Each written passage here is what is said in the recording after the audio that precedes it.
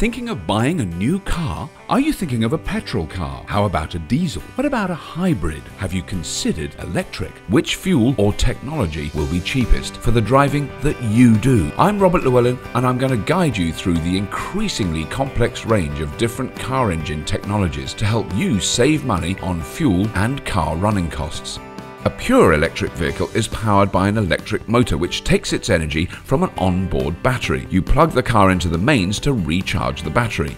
With zero tailpipe emissions, a pure EV is the lowest emission car that you can buy. Even when taking the emissions from the national grid into account, EVs are greener than petrol or diesel-powered cars per mile. EVs offer a very quiet, smooth and refined driving experience. EVs have very low running costs, approximately 1/5 of a conventional petrol or diesel car. The government's plug-in car grant enables motorists purchasing a qualifying ultra-low emission car to receive a grant of 25% towards the cost of the vehicle, up to a maximum of £5,000. EV drivers currently pay zero company car tax. EVs are exempt from the London congestion charge.